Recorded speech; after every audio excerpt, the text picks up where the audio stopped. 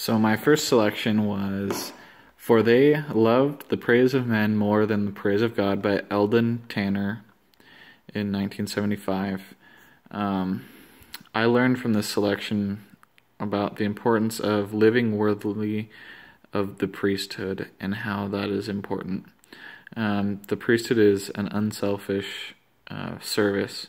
You can't benefit yourself from holding the priesthood unless you're serving others. You can't lay your hands upon your own head. And this really applies to me because oftentimes I find myself in situations where I am the only priesthood holder there and the only one that understands how that works.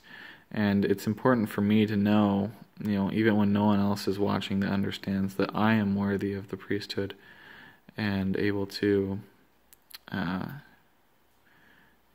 utilize that power. Specifically, changes I'm going to make is I need to make sure that even my thoughts are still in harmony with the Spirit. Sometimes I either get too angry or frustrated or sarcastic, and it can turn away the Spirit, and that in turn helps you to lose that priesthood power. So that is something that I want to better align myself with. My second selection was Matthew chapter 23, also on question number 4. And the biggest thing that I learn out of this is if you're going to talk the talk, you got to walk the walk. You can't be a hypocrite on different things that we talk about. I can't, tell people that they should love other people if I'm not loving and serving them myself. And to me, I feel like I need to better myself by making sure that in my new calling with the missionaries, I want to make sure that I actually go with the missionaries at least weekly to help them with lessons or go over their planning sessions, and to be able to help them and our ward grow, because it's really they're supposed to be helping us do the missionary work. So that's one way that I feel like I need to better align myself is to avoid asking people to do stuff that I'm not doing.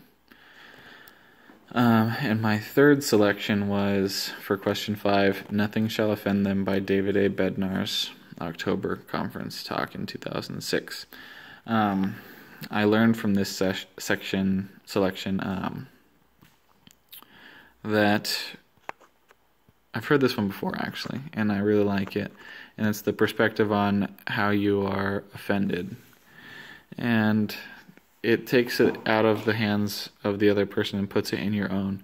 Because I know that Heavenly Father puts everything in our own ability to decide.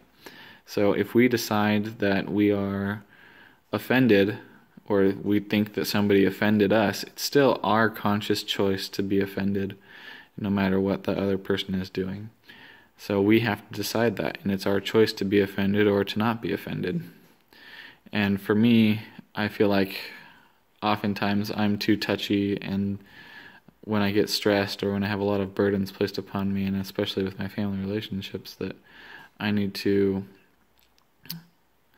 decide to not be offended more and focus on making sure that I'm doing everything I can right first before I, lose it about something else. So that's something that I feel like I need to work on that will help me align my life with the principle of what David A. Bednar was teaching. And those were my 3 selections, and I really feel like it can help me in my life and help grow my testimony and my relationships around me, especially one with my Heavenly Father.